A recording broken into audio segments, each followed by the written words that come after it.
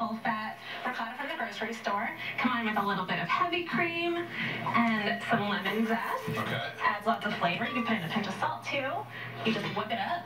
Let that sucker go. Yeah, let that go for about 5 minutes. It gets really light, fluffy, creamy, so good. I like to do a little bit of olive oil on Drizzle on top. Yeah, and then serve it with crostini or veggies, whatever you like. Okay, that's easy.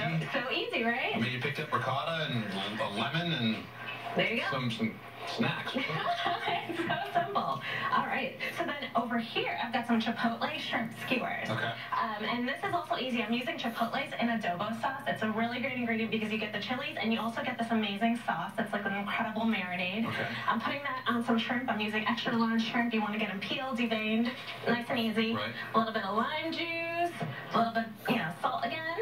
Mix them up and just, I think you just need about like 10 minutes. Shrimp, you Let it don't really marinate a little bit. Exactly. Didn't have to be an overnight situation. Exactly. Shrimp you just want to do really nice and easy. Capture the flavor Got some easily. skewers, soak them in water, that'll keep them from burning. Why do you soak them on in? It keeps them from burning, so it kind of soaks the water in, so then when you grill them or if you put them under the broiler. You don't come out. Yeah, Charred. totally. And then I like to do about 3 on a skewer. You can do these under the broiler, on the grill, serve it a little lunch, some guacamole, sour cream, all the good stuff. Easy. So easy, yeah. So then over here, this is like a twist on pigs in a blanket. Yep. Always super popular at parties. Did a little Spanish twist. I'm using chorizo, which is spicy Spanish sausage. So good. You want the Spanish one, not the fresh Mexican kind. Okay. And then we're just doing puff pastry. We buy at the grocery store, cut into little rectangles and roll it up. Roll them. Yeah. These go into the oven about 20-25 minutes until they're puffed up and golden like this. How spicy is the chorizo?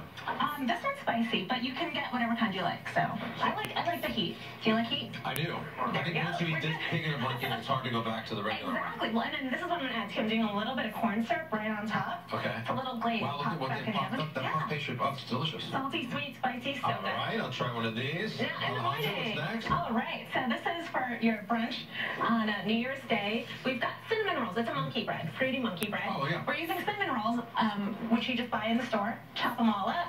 We're adding fresh berries to this and some melted butter. Right. You want to give that a big toss.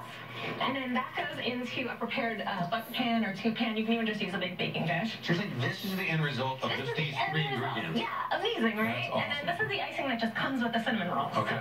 So easy. Wow. Sausage. I'm doing 2 sausages. Love it. So this one's just regular breakfast sausages. We're doing cranberry juice, which you probably already have from your party last night. It's not a combination. I would never have thought of It's that. gonna work. And then some maple syrup. Get that in there. Let it boil. Let it cook down. Okay. Glazed, delicious sausages. Love it. Yeah. And then finally our eggs. So saving you big time instead of chopping up Like a potatoes. fancy omelet? We're using potato chips. Love it. Set of potatoes, just saute some onions, add your potato chips, mix them up with your eggs, and then... Egg, onion, potato, the 3 ingredients for that. Seriously. And then you get this gorgeous Spanish style. delicious. Yeah, awesome, huh?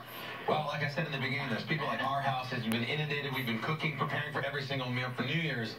These are some great, really easy ideas. Alejandra, thank you so much. Of course, you can find the recipes at today.com/food. And now that we know what we're going to eat on New Year's, the question is, what are you going to wear? Up next.